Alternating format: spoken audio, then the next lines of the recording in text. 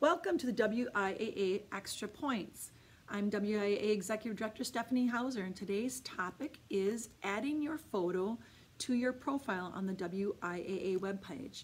This is something that's been requested by a lot of people. They want to be able to click on people's names on the directory and see their face.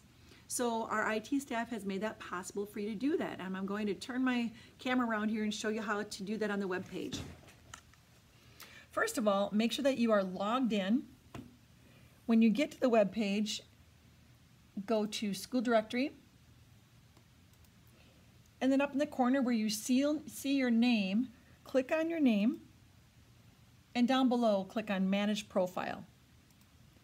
Once you get there, you will see this emoji-looking image of yourself. Click Add New Image, find the file, and click Open.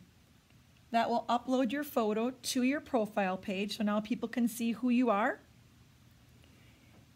All right, then at the bottom, make sure you save your work.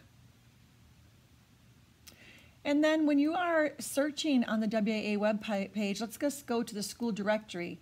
Pick a school. I'll pick SPASH, where I came from, Stevens Point. And what you can do then is you'll notice whether you go into the school administration or you go into the coaches, all those names are now clickable. So if you click on them, if they have added their photo, you're going to see that here. Same with the school leadership, the athletic directors. So again, this is a way to add your photo onto the WIAA webpage.